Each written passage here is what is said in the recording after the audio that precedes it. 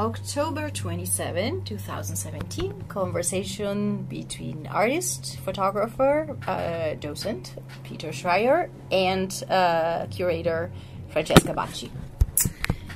You brought 3 different bodies of work for our exhibition, and I would like for you to introduce me to each one separately, letting me know what you think it's important to know about each one considered as a series. The decision to bring the 3 bodies of work was based on the fact that I had never shown in the Tampa area, so that the community here will see my work for the very first time. So the first body of work represents a selection of work from different projects that I've done over the last 2 decades that all deal with Florida communities, and they are a combination of social landscapes and environmental portraits. So in each one there is a story about the place, about the person. Sometimes the person is visible in the photograph, but even in the images where there are no people visible, it's all about the people and what they have left behind or what they have created. And a lot of times I'm interested in sort of these layers of stories, the things that are more obviously visible, like a building, a highway, a railroad track. But I'm also interested in the layers that are below that are maybe hidden, that you can maybe think about or dream about when you study the photograph. But then with the oral histories that I collect through interviews or research, I introduce other aspects of those layers of the story that would not necessarily be visible, in the photograph. And then in some of the images, of course, there's people in there, and these are highly posed photographs in environments that are very familiar to the person. So either a place where they've worked for a long time, or where they've lived for a long time, or a place that they're very close to in their community. So a lot of times there is lengthy conversations and meetings that lead up to actually making the photograph, which makes the people very comfortable in your presence. Yes. It seems to me when I look at these photos, you say highly posed in a way because they're prepared, but they're more prepared perhaps in the psychological interaction aspect than they're in very the, comfortable in the at that prop. point. They're right?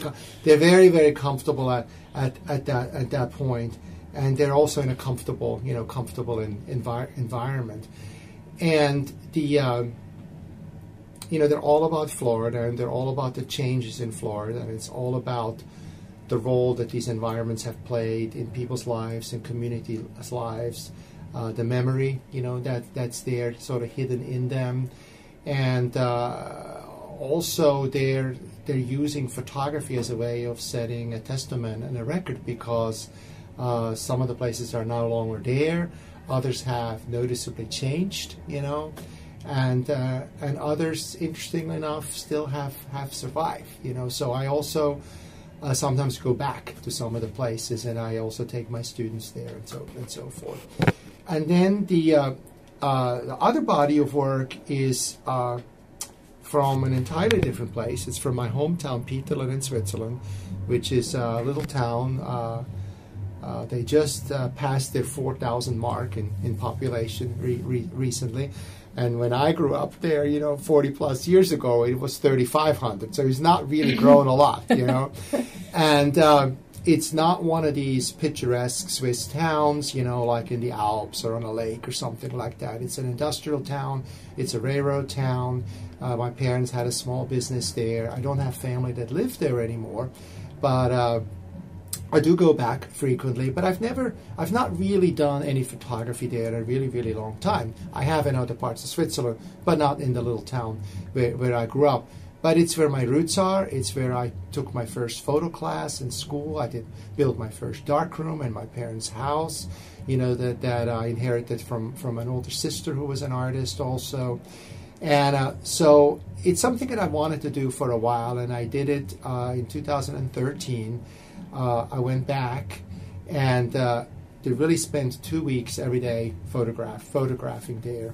And it was a wonderful experience because and I really built my career as a photographer, as a documentarian in America. So it was all about American culture and American communities, and it's given me this incredible opportunity to see into the lives and cultures and communities of people that many people who grew up in America never have an opportunity, to do. Sometimes I thought maybe I had a slight advantage because I was from another country, I understand that. Yeah, so I had access to communities of migrant workers and historical African American communities and so forth that many people who were born in America really know nothing about or have never really been part of.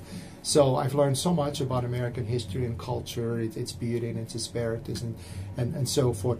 So going back to Switzerland, to my hometown, that was familiar territory, as an American photographer now, with American sensibilities, with Swiss roots, because I've been here for so long.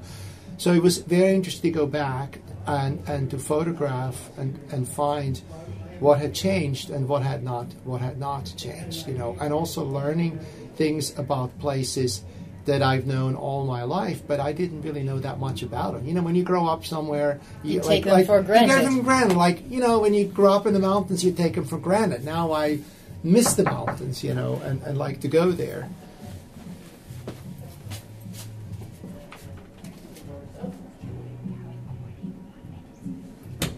So one thing that I wanted to ask you, though, about that precise experience is how is it different to photograph something that you actually do remember, that it's your memories? Do you look for a visual match to what you remember? Did this landscape, have they been rewriting your old memories? There must be a tension there between the city in your head and the city how you see it when you as an adult and an artist decide to photograph it. Very much so. Going back, as a middle-aged artist, but the thing that's so incredible, what was so evident to me, there's a lot of experiences. The experience of photographing in a place that has changed so little over the decades. Where I came to Central Florida more than 30 years ago to a place that would see dramatic, incredible changes that I got to witness, that I got to be part of, and I also got to photograph. Going back, to Switzerland, yes, I would see some of the factory buildings. There were thriving factories where parents of my friends would work when I was in school, and now they're either empty or, they have little businesses in there, or they're warehouses and things like that. So, seeing these kind of changes, but compared to America, there are such subtle changes. There's such small changes. The other thing was also a personal experience, is that just the power of memory, the blessing of memory, to be able to go back, because there are people who cannot go back. There are people from countries that I've met, immigrants that cannot go back because their country's war-torn, And also the personal experience in my own family. My mother had just recently, before that experience, died of a very ripe age. She was in her 90s, but she had suffered from severe memory loss the last few years of her life, and that was so painful to watch, And for me to go back and just being full of memories on every rock, every building, every house. Wow, I used to walk by on my way to school here, and 50 years later, it's still here, So it was amazing. Yeah, it was really a blessing to be able to have that. So what kind of Switzerland are you telling us with your storytelling via images? Because people have some association, like the precision, the chocolate, the mountains. You seem to be telling a slightly different story. Yeah,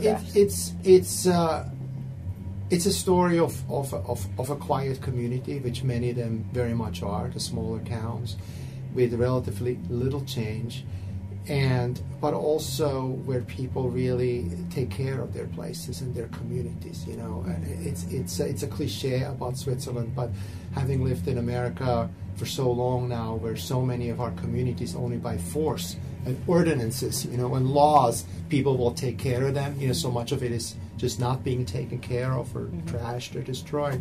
And going back, just an ordinary Swiss town, and just rediscovering just the way people keep their yards and their homes, and the pride, that's in it. So that was very strong, and also the how things are not being abandoned, how they're being reappropriated, you know. Do you think that when you work on an American place or personal story, that act of discovering their memories and some sort of appropriating them through an image in a way makes you build a bond that wouldn't be there because you tap into that connection that you can't have because you weren't there where those stories were unfolding? Yeah. Is that a process that's kind of similar? Yeah. It's a very beautiful process. When you know about things, you start caring. That is exactly the key. That is exactly the key. And I hope, in a humble way, that my photography can do that for people.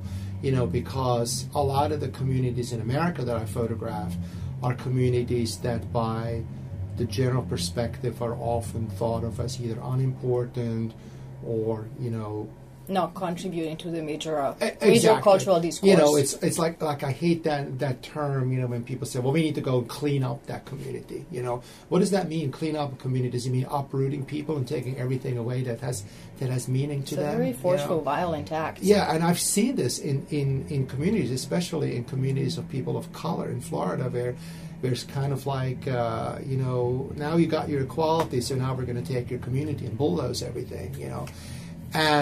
And I've had the reaction to my work many times by visitors or people who've been writing about it, is that it is giving them an opening to see a community or a place through different eyes and to see the similarities between all people or the similarities between all communities, you know. So when I see that with my students also, the kids, the teens that I sometimes work with, and that sort of connects with the third project, which is called Storytellers, where the school that I work for, Creole, the School of Art, we have a program that I developed almost 20 years ago that's called Storytellers, where we work with a group of teens from often an underserved community, and we teach them about storytelling through photography and actually also through writing. Fantastic. And it's all about them photographically rediscovering their own community. And often they will say things like, you know, I've seen this all my life. I never thought anything special about it, and now I do. And now I know that if it wasn't here anymore,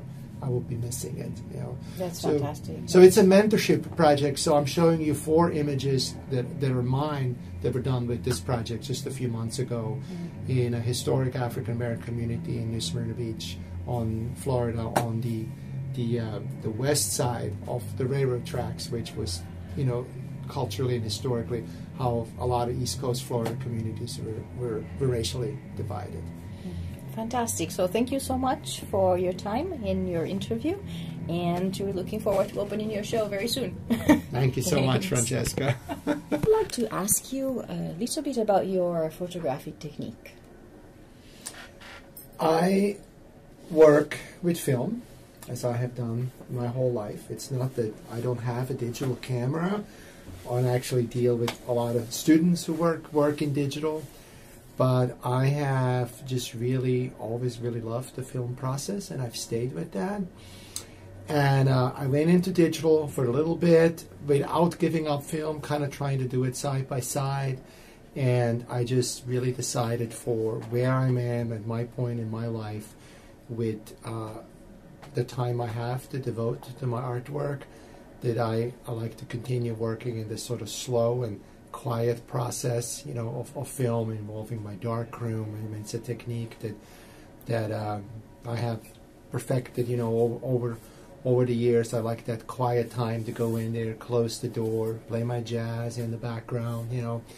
And just like the rest of us, as an arts administrator and educator, I'm on the computer, on my iPad, and my phone all the time. So for my artwork, I just don't want to do that. I enjoy the film process very much. I like the slowness of it. I like the idea of not taking hundreds of photographs, but taking maybe a few dozen, like on a project, you know. And of course, I still do a lot of editing and all of that. So when you say you do editing, you're talking about what you do to the negative, like the good old days. Yeah, I mean, it's not like I always just shoot one picture and that's the perfect one. I might still take several different angles of the same thing, and then I make a contact print, and then I make work prints, and then I live with those work prints for a little bit of time, and then I go ahead and decide, and I make the exhibition print, the old-fashioned way on fiber-based paper, or I selenium tone it to give it 100% maximum permanence, so it's completely archival. And then I touch it up, with spotting things for little flaws and so forth. I put it in a press to make it perfectly flat. Then I put it in an acid-free board. I mean, it's an entirely handmade process from the beginning to the end. Mm-hmm. And I work with professional cameras, medium format, mostly 120 film, relatively contemporary cameras, but I also like to work with vintage cameras. Mm-hmm. The photographs in the show are done with a 1950s Rolleiflex. Which ones? The square ones. Okay. The square ones. And when I bought that camera years ago, it was already an old camera, and it's really old now, so it's almost the same. Actually, it was manufactured, I looked it up, in 1956, which is the same year I was born. I did not know that when I purchased it. And I sort of, because of my students' fascinations with the vintage cameras, mm-hmm. I sort of reconnected. I was never much of an equipment person. The camera was always just kind of a tool for me. And the majority of the work I shoot with a medium format Pentax camera, 645, which is from the late 1980s. At that time, it was a state-of-the-art camera. For a film camera, it's about as far as film cameras went. Mm-hmm. And it's a wonderful professional camera that has a good meter built in and everything. Where the Rolleiflex from the 50s is very bare bones. It has no light meter. It has one fixed lens. And but I like that limitation. I have started working with it more over the last about year and a half. I like the limitation, kind of more like the painter who has that canvas, and that's it, and that's what they can deal with. And my canvas is that square image that I see looking down, reversed in the viewfinder. Well, when you talk about traditional black and white film process, of course, I have to ask you about ensalada method and how much control that gives to the intensities of the blacks and to the definitions in the whites and into all the intermediate grays. And I'm thinking about what's really lost with digital photography is that once you choose your medium gray, it's a way of choosing what to really focus on to give you maximum optimal visibility. All the rest is connected in sort of a consequential proportion. Mm-hmm. While with digital camera, where you can correct only that specific gray, or only that proportion shatters. Like mm-hmm. things are not in a web of relationships. And I don't know, but I think it's very visible in your work. When I look at your work, I can see the full nuance of the grays and all the blacks and into the light. That's the idea. And exactly. I wanted to ask you if that's appealing to you, if that's something you pursue consciously. It's hugely appealing to me, and to be able to really control the entire process and having to depend relatively little on technology. And I know that that's really fascinating to my students also, mm-hmm. who are getting into film in larger numbers these days. Is to be able to do it by hand. They use terms like, I can feel the photograph, the prints. And so when I like the slowness of the process, because I think that there's a lot to be said about, I like to live with my work for a little bit. I like to, different people have different approaches. People like to show it to a lot of people. I usually just kind of, before I show it to people, I might show it to my wife or so.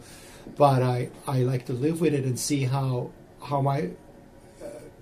I see it, if it changes or not, And I love the process to be able to really control the grayscale and the tonality. There's just so much beauty to be able in the darkroom to literally add, similar to a painter, to add layers and layers on top of the photograph where there was a washed out sky at the end. You have a really nice gray tonality or something like that. The last question I have for you, it's a question on formats, because some of your photos will naturally lend themselves to be blown up big. Mm-hmm.